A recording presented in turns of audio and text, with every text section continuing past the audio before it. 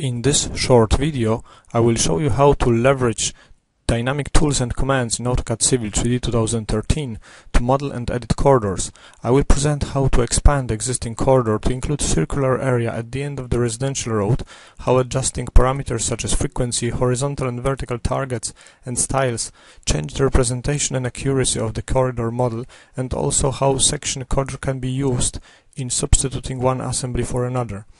AutoCAD Civil 3D corridor modeling can be used to create dynamic and flexible 3D models of roads, railways, channels and runways, which can be most complex, data-rich objects in civil engineering design. In this example, I'm expanding already designed residential road by introducing a turning area at its end.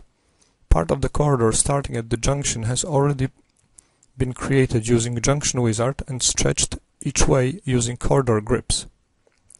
I have already designed horizontal alignment representing circular curb line, which I'm going to add as an additional baseline for my corridor. I'm selecting corresponding vertical alignment and create a corridor region in which one of the cross sections inserted automatically when designing junction will be reused. Corridors are created along one or more baseline alignments by placing a typical cross-section and incremental locations and use various objects and data such as profiles and surfaces.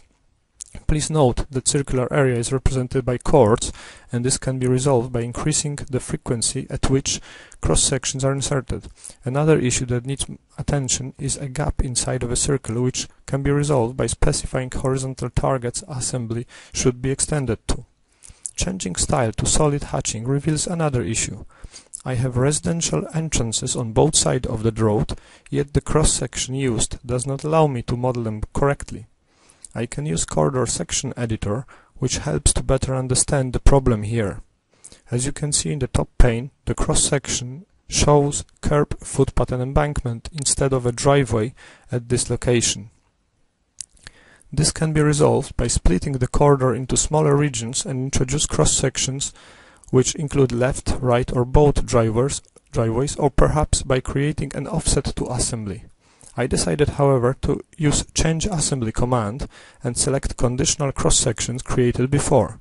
This is more flexible solution, especially in situations where many entrances are located and overlap on both sides of the road. The software decides how inserted cross-section will behave at stations where defined condition exists.